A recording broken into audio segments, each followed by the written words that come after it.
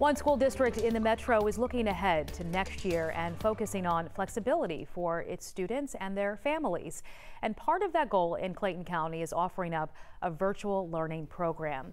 Liza Lucas, registration is open now, right? So what do parents need to know here? Yeah, those applications open now. They're going to continue through the end over the course of the next month. And really, this is for grades 3 through 12. So if you like that at-home virtual learning option, well, district wants to give you a choice in that going forward into the fall. Now, they do make clear that students would stay enrolled in their currently zoned school, but all the instruction would be online. Again, grades 3 through 12, this will be a free option according to the district. And it's going to be a mix of virtual, live, and independent learning as all this is done for the learning program, again, in Clayton County. And the district really made the point that they're doing this because the landscape of education has really changed over the course of the past year. And they wanted parents to have the option to figure out what works best for them.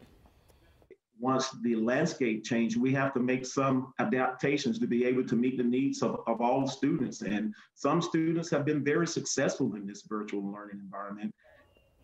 Now, one thing the district does ask is when you apply that students commit to at least one semester of this virtual option. Just something to note, Sheba, as you head over to that application process. Yeah, certainly a lot of questions to be asked by parents through this process, too, because a number of school districts are doing exactly what Clayton County is doing. But, you know, just make sure that they're still part of that school community. It's one of the questions you have to ask. One thing I found out, Chesley McNeil, let's turn it over to you. Liza, thank you.